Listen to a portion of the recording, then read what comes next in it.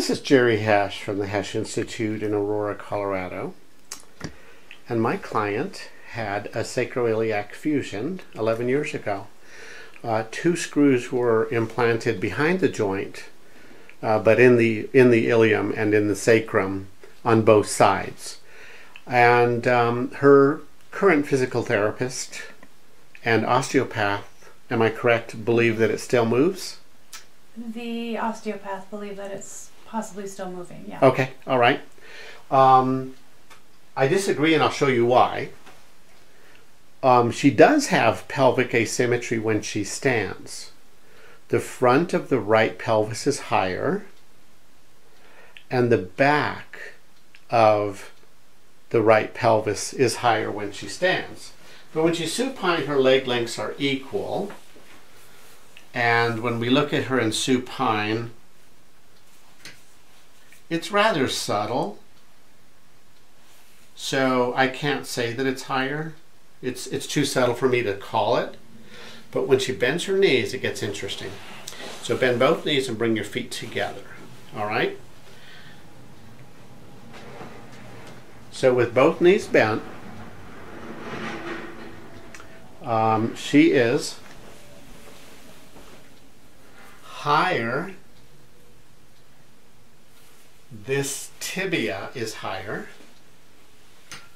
and this femur is longer. Okay? And when she sits, we see the same thing. When she's sitting on a chair with her hips bent 90 degrees, we see that same asymmetry. So I'm going to suggest that there is a leg length difference on both sides. Again, the left femur being longer and the right tibia being taller. Okay?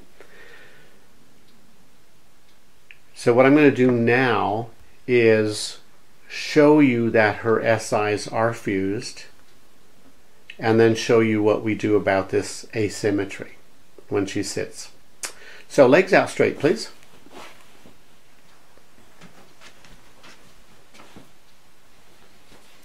So when I test side-to-side movement, you can see that I can push the body a little bit and then the motion stops quickly. And now I'm trying to induce a passive force using more force than I usually do, and there's no movement. I'm pushing through the right side of her pelvis, and the other side lifts up immediately. When that lifts up immediately, that's an indication that there's blocked movement in the SI joints. And I've taken up the slack, and now I'm trying to spring by adding more force. I'm pushing with 15 pounds of force, and there's nothing happening. I'm using even more force than that, and there is no movement. And then on this side, I can push, and the whole pelvis immediately raises. Okay, so it translates this movement into transverse plane movement.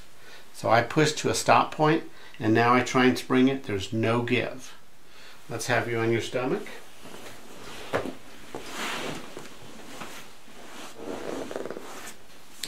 So now I'm trying to do a superior spring test. There's no give at all. Okay? There's no give on the other side. When I try and do a side bending spring on the sacrum, there's no movement.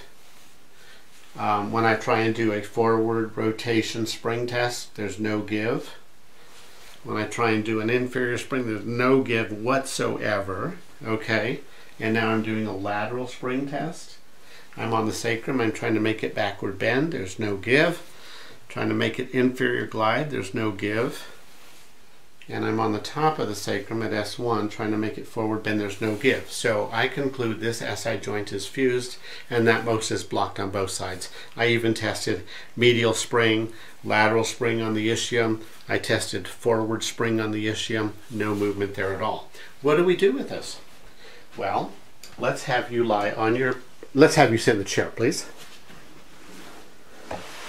So sitting is uncomfortable for you? Mm-hmm. Yes, very. Okay. So in sitting with your feet together, we notice that you're taller on the right side, just like when you were laying on your back, and we notice that this femur is longer. So we take 5mm craft foam, okay, And we put that under your left sit bone. And tell me how you feel. Yeah, it feels more balanced and okay. normal. All right. So the answer is that in sitting, we're going to have you sit on 5mm craft foam. We'll cut this full sheet in half. I'll cut 2 of them, so you'll go out the door with 4 of them. Okay. Keep 1 in your car. Yeah. 1 on the dashboard, so if you go to a restaurant, you can take it with you. Okay. You have to somehow remember not to leave it in the restaurant. Yeah. And then 1 for your desk. You work out of your home, so 1 for your desk there and 1 for your sofa. Okay. Okay? Yeah. So go ahead and take it out. And there is one other thing that we can try, and that is this foam that we dip in rubber dip, so it'll hold up well. And we put that straight up and down under the trochanter. What does that feel like?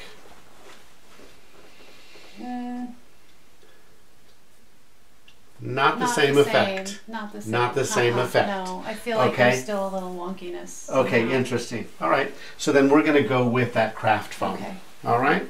So you had this fusion, 2 screws on both sides done in Georgia. Yep, in 2009. And Vicki Sims went to the OR. Yes, and she adjusted me there. And she aligned your pelvis. I assumed the SI joint was being aligned, yeah. I assumed that's what I needed. Okay, yeah. Alrighty. Yeah.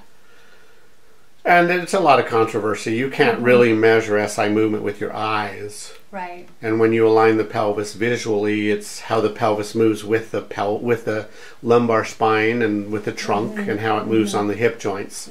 So it probably has nothing to do with aligning inside your SI joint. So it's not really necessary. Right. So anyway, interesting. Thank you for letting me film this.